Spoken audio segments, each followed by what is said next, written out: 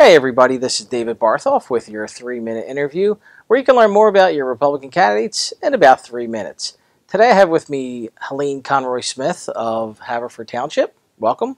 Thank you. Okay, let's jump right in. Helene, in about a minute, tell us a little bit about your background. Sure. Well, I'm a public educator. I work in Ridley Township, and I've been an educator for many years. I graduated from LaSalle University and then went for my master's at Temple University for curriculum, technology, and education. I'm a mom of 3 children, wonderful children, Christopher, Gracie, and Danny, and I'm married to Chris Smith. We've been married for 23 years, and we decided to move to Havertown out of South Philadelphia for our family so we can have a yard and we can have great neighbors and continue a great sense of community. So I've been here for 23 years in Delaware County. Gotcha. Wonderful answer. All right, Helene, in about a minute, tell me what you're running for and a couple things you're going to focus on. Sure. I am running for school board of Haverford Township.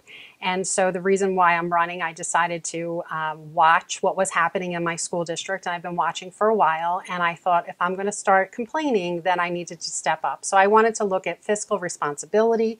As an educator, I see that that's important, that we're responsible in what the amount of money that we're taking in and putting it into programs that are appropriate and fiscally responsible so that the children have access to learning and then it meets their needs.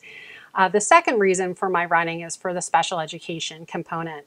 What I'm seeing is that there's several students their parents are going to mediation and due process, and they're having meeting after meeting with the school district.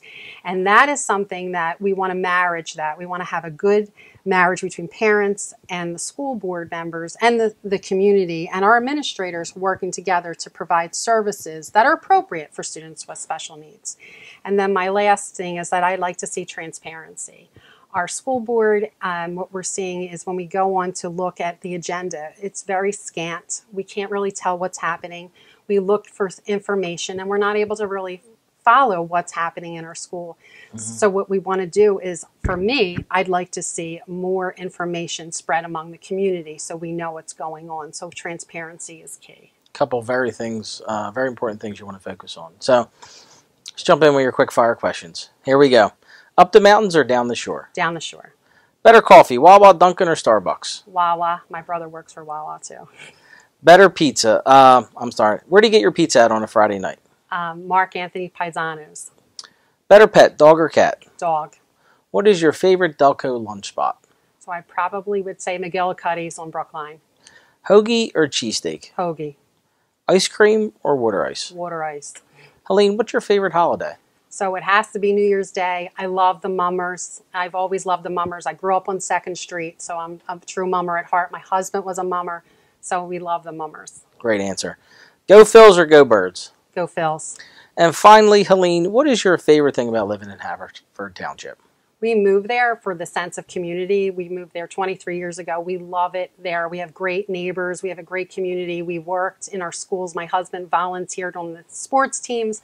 I volunteered for our schools. We love Haverford. We love our Haverford Township. We love our home. We love our schools. Wonderful. Helene, thank you so much for joining me today. Thank you. This is David Bartholf, and this has been your 3-minute interview.